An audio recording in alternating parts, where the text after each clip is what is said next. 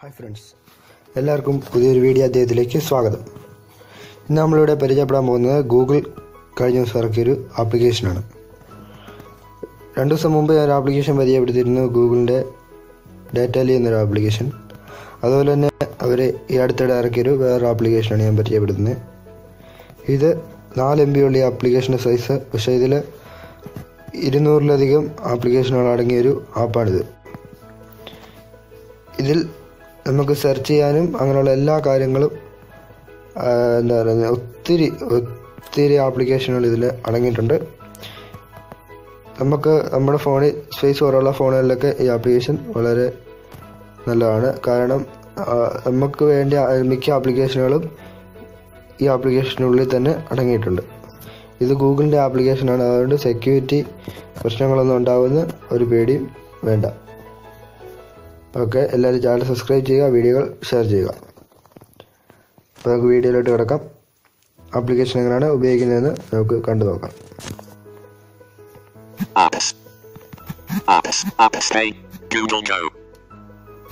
ഇതാണ് ആപ്ലിക്കേഷൻ പേര്, Google go.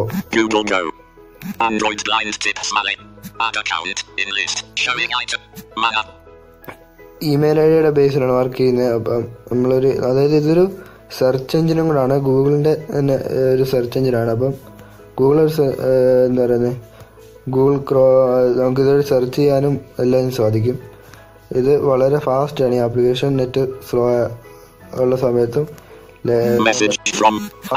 ഇത് വർക്ക് ചെയ്യും. ഇമെയിൽ കൊടുത്തു.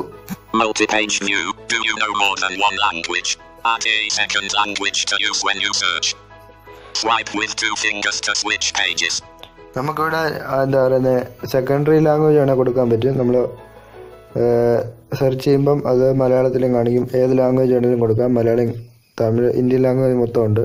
മൊത്തമല്ല, മിക്ക ലാംഗ്വേജുകളും ഇതിൽ അവൈലബിൾ ആണ്. ടൈപ്പ് ചെയ്യുന്നു. Language settings. Google Go. Skip button. Skip കൊടുക്കുക. Google Go. Allow Google Go to access it. പെർമിഷനുകളെല്ലാം hello ചെയ്ത് കൊടുക്കുക. Allow. Google Go. Google Go. Showing items on the top of panel. ഇതാണ് application interface. Open application settings button. Double tap to activate. ഏറ്റവും മേളിൽ ഇടത് വശത്ത് application settings open ചെയ്യാനുള്ള button. Search in grid. Search. Double tap to activate. Voice search. Double tap images. Double tap GIFs. Search. Voice search. Double tap to activate. Double Facebook. ഇപ്പൊ നമ്മൾ കണ്ട ഓർക്കും ഇതൊരു നോർമലി ഗൂഗിൾ ക്രോം ഒക്കെ open ചെയ്യുന്ന പോലെ തന്നെ ഉള്ളൂ. പക്ഷെ കാണിച്ചു തരാം. Search. Voice search. Images. GIFs. Double tap to activate. Double tap and YouTube. Weather. Translate. Maps. Facebook. Instagram. Twitter. More. Double tap to activate. Double tap and search. Edit box out of grid. Double tap to enter text. Double tap and hold to long press. ഇവിടെ ഏറ്റവും മുകളിൽ search, voice search, അങ്ങനെ വേറെ ഇതുണ്ട്, ഓപ്ഷനുകളുണ്ട്. അതിൻ്റെ ഒരു ഐക്കണുകളായിട്ടാണ്. അതിൻ്റെ താഴെ ഫേസ്ബുക്ക്, വാട്സപ്പ്, വാട്സപ്പില്ല, വെതർ, ട്രാൻസ്ലേറ്റ്, അങ്ങനെ ഗൂഗിളിൻ്റെ കുറേ കാര്യങ്ങൾ. പിന്നെ ഫേസ്ബുക്ക്, ഇൻസ്റ്റാഗ്രാം, ട്വിറ്റർ, ഇതൊക്കെ ഉണ്ട്. പിന്നെ ഇവിടെ നമുക്ക് ഏറ്റവും താഴെ സെർച്ച് ചെയ്യാനുള്ളൊരു ഓപ്ഷൻ ഉണ്ട്. അവിടെ ക്ലിക്ക് ചെയ്താൽ നമുക്ക് ഗൂഗിളിൽ സെർച്ച് ചെയ്യുന്ന പോലെ തന്നെ ഇവിടെ സെർച്ച് ചെയ്താൽ വളരെ വേഗത്തിൽ കാര്യങ്ങൾ കണ്ടുപിടിക്കാൻ സാധിക്കുന്നതാണ്. നിങ്ങൾക്ക് ഇവിടെ മോർ എന്നുള്ള ഒന്ന് ഓപ്പൺ ചെയ്ത് നോക്കാം.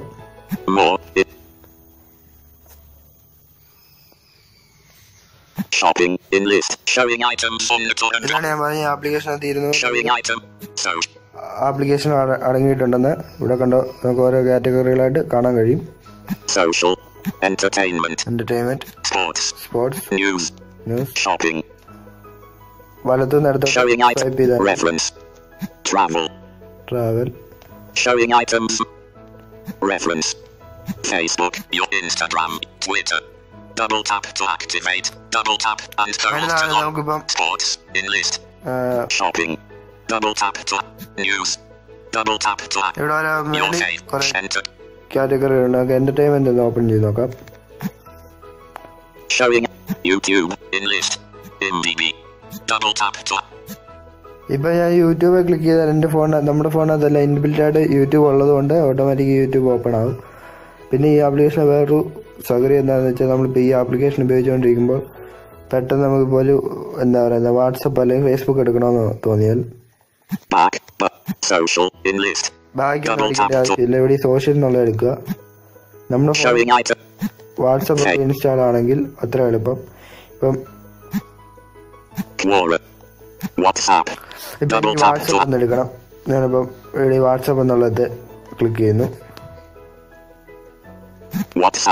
ഇതായിപ്പോ എന്റെ വാട്സപ്പ് ഓപ്പൺ ആയി വന്നു. ഇതുപോലെ സോഷ്യൽ മീഡിയകൾ ഓപ്പൺ ചെയ്യാൻ സാധിക്കും. News Google News in list. Shopping eBay in list. Double. ഇതിനകത്ത് ന്യൂസ് പേപ്പർ ഉണ്ടായിരുന്നതാണ്. ഇപ്പോൾ അപ്ഡേഷൻ നടക്കുന്നോണ്ടായിരിക്കും കാണുന്നില്ല. ഇത് നിങ്ങൾ ഓരോ കാറ്റഗറികൾ നിങ്ങൾ ഓപ്പൺ ചെയ്ത് നോക്കുക, എന്നാലേ നിങ്ങൾക്ക് മനസ്സിലാകത്തുള്ളൂ. ഞാൻ ഇതിന്റെ സെറ്റിംഗ്സ് നമ്മളൊന്ന് എടുത്ത് നോക്കാം.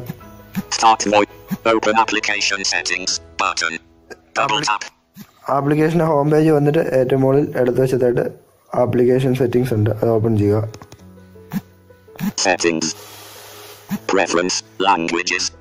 ഫസ്റ്റ് ലാംഗ്വേജസ് ആണ് ഞാൻ സെക്കൻഡറി ലാംഗ്വേജ് നമുക്ക് ഇഷ്ടമുള്ള സെലക്ട് ചെയ്യാൻ സാധിക്കും. അത് ഞാനൊന്നും ചെയ്യുന്നില്ല ഇപ്പം.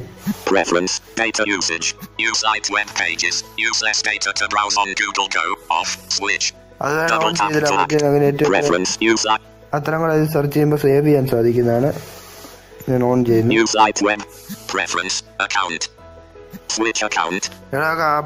ഇതിനകത്ത് email I D sign in ചെയ്യാനാണ് കാണിച്ചിരിക്കുന്നത്.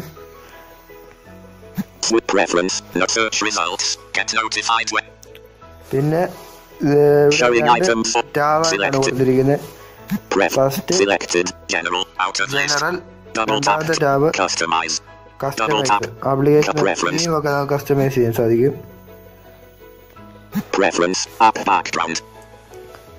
ആ ബാക്ക്ഗ്രൗണ്ട് അതൊക്കെ കാണിച്ചുള്ളവർക്കാണ് ഇച്ചിരി ഉപകാരം. ഇത്രയുള്ള ആപ്ലിക്കേഷൻ എല്ലാവർക്കും മനസ്സിലായെന്ന് ഞാൻ വിചാരിക്കുന്നു. തെറ്റ് കുറ്റങ്ങളുണ്ടെങ്കിൽ താഴെ കമൻറ്റ് ചെയ്യുക, എന്നാലേ പരിഹരിക്കാൻ സാധിക്കത്തുള്ളൂ. ഓക്കെ, ഇനിയും പുതിയ പുതിയ വീഡിയോകളുമായി കാണും വരെ ബൈ ബൈ.